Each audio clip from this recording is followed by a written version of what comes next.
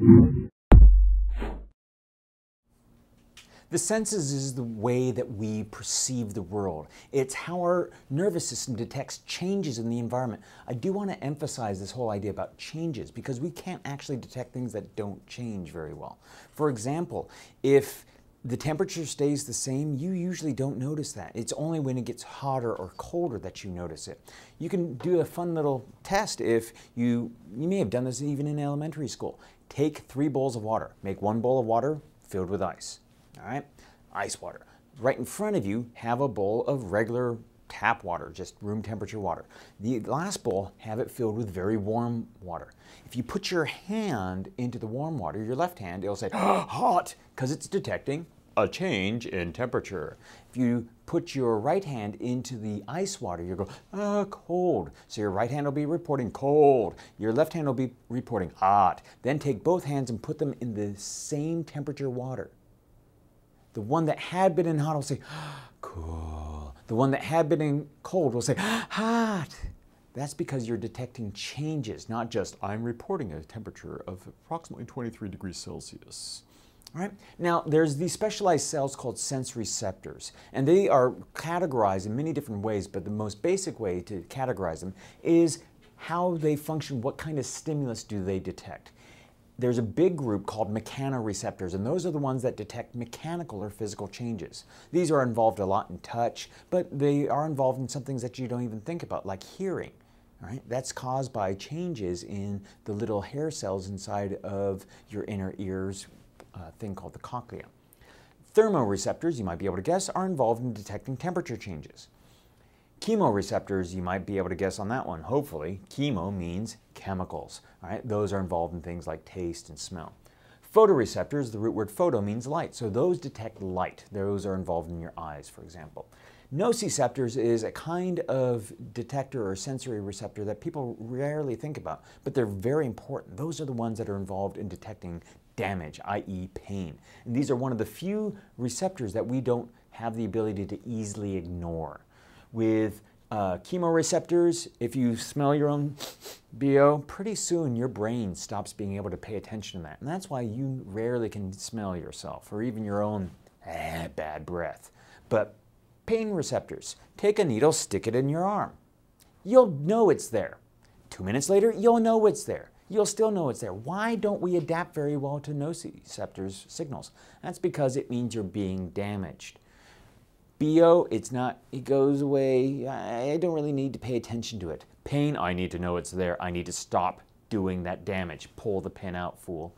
Oh, that's why you don't adapt very well to pain.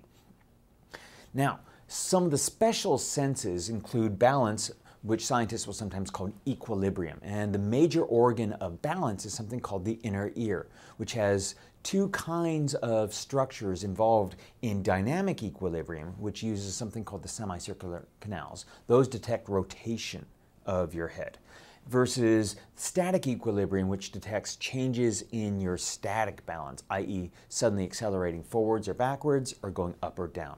If we take a quick look at this diagram over here, you can see this is the inner ear. It's embedded within your skull. If you take your finger and put it in your ear and then shove really hard and crunch through some bones, you'll finally hit the inner ear, although your nociceptors will hopefully stop you from doing that. Here you can see the semicircular canals, and they're, as the name implies, kind of circular. They're filled with a fluid, and at the base of each ring, you'll have a little cup which has a flap, and they're filled with liquid, and if you suddenly rotate your head like this, the semicircular canal that's oriented like that will suddenly shift, and the fluid will stay still, pushing on the flap. The mechanoreceptor there will pick up the signal and send off to the brain, warning, I'm rotating in this axis. There's another one that's set up to rotate or detect rotation like this, and another one set up to detect rotation like that.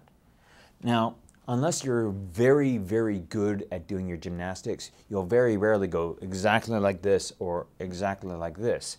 Instead, you'll be doing some combination, and so all of these will be reporting to your brain, and your brain will assemble that information to give you a good idea of what the heck is your body doing. If you ever want to mess with this, a good fun illusion of this, you may have done this in some kind of obstacle race or course. take a baseball bat, put it on the ground, put your head on the baseball bat so that your head is about maybe a yard above the ground, and then go around the baseball bat as fast as you can, 5 times fast. Then, as soon as you've run 5 times fast around the baseball bat, stand up and run. And you will discover that the world seems to be falling over. Why? Because you got one of those semicircular canals. You finally got the fluid moving with you. And so when you stand up, all of a sudden, it continues moving, but that flap gets pushed and your brain says, whoa, the world's falling. It's really entertaining when it happens to other people. Over here you have the utricle and saccule, which are much like the semicircular canals. They're filled with something and that pushes on mechanoreceptors. Only here it's typically a gel-like membrane. And when you suddenly accelerate forwards, it pushes those hairs one way, or when you accelerate backwards.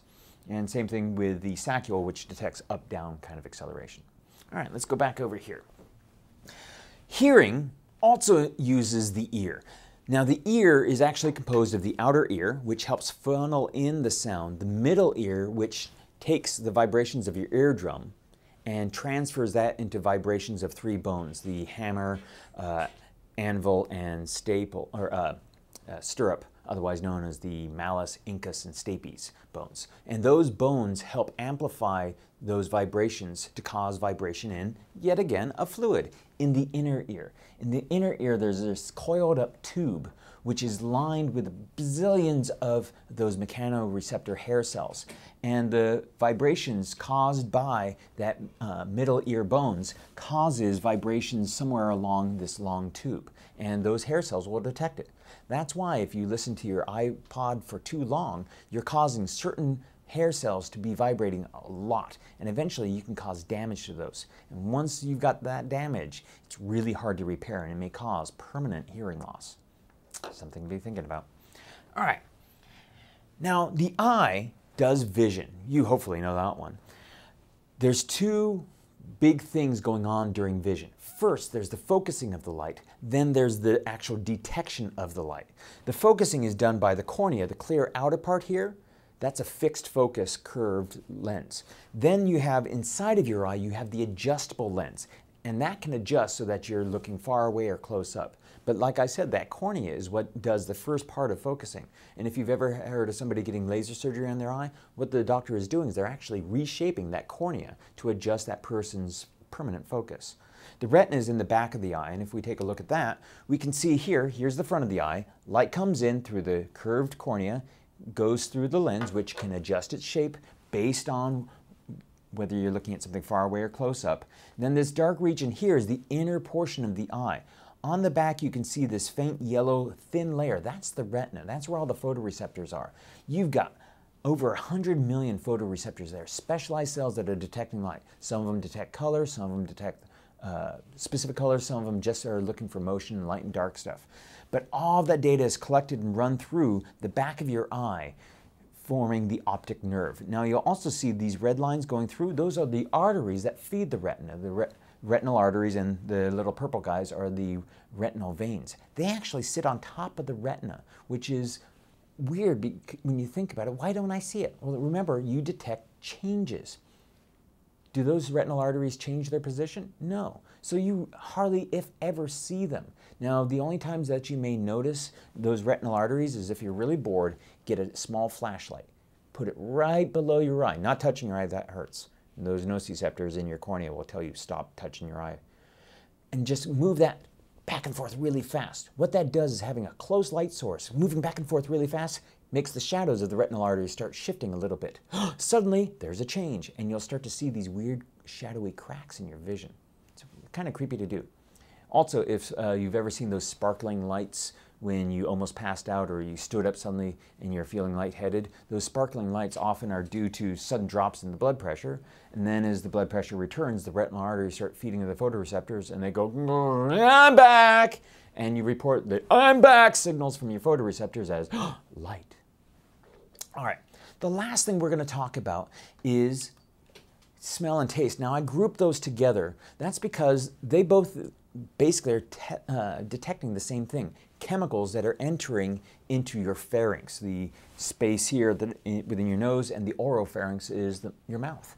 Now, in the top of your nasal cavity, you have something called the olfactory bulb, which has gazillions, well, not gazillions, but several thousand chemoreceptors, each able to detect different kinds of chemicals. Now, they're embedded within mucus, which helps dissolve the chemicals and bring them to the membrane receptors of the olfactory bulb.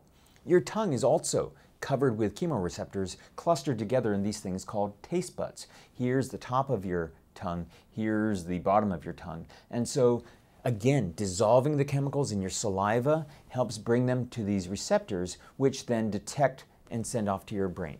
Now, your taste buds are not all that good at detecting taste. There's only 5 basic tastes: sour, sweet, bitter, salty, and then there's this other one called umami, otherwise known as savory. And if you're ever curious what it tastes like, get some MSG, monosodium glutamate. That's what they're detecting. So why do we taste lots of different things when we eat? Well, that's because when you're chewing, some of that odor, some of the chemicals coming off of your food goes through the back of your mouth into your nasal cavity, sending signals to your olfactory bulb. And that's how you're able to tell the difference between the sweetness of, say, chocolate, milk chocolate, and the sweetness of, say, dark chocolate, because there's tiny variations in the smells. Now, you might be able to say one's a little bit bitter or a little bit more sour than the others, but the main function, or the main component of taste is actually smell. And again, I said they have to be dissolved. If your tongue is dry, you can't tell what a taste is. You can try this out. If you take your tongue, just stick it out, and let it dry. Then put something on it like powdered up vitamin C tablets. That's really entertaining. I've done this to some of my students without them realizing. They see what looks like powdered sugar. They put it on their tongue, and their tongue can't detect the taste because their tongue is dry.